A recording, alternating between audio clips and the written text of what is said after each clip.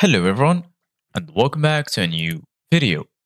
In this video, I'm gonna show you guys how you can remove Samsung Internet as your default browser.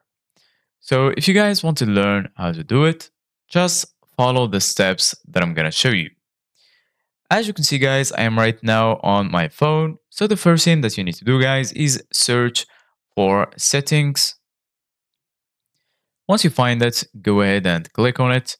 And then once you're here, scroll down until you find apps. Once you find apps, click on it. And then right here, you're going to find a list that includes all of your installed applications. So what you need to do guys right now is scroll down and search for a Samsung Internet application. Once you find this, go ahead and click on it. And then you are going to be right here in this menu. Here you can change all of the settings related to this application. So here in the top, you're going to find Samsung Internet Settings. Go ahead and click on it. And then once you click on it, scroll down until you find useful features.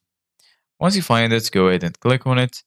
And right here, you're going to find some features like show reader mode button or open links in other apps.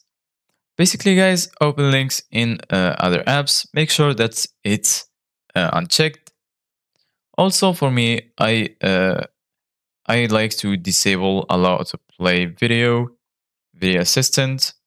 I only keep show reader mode button.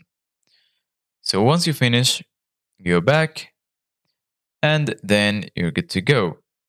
So this is it guys for today's video. Thank you guys for watching. See you guys in the next video.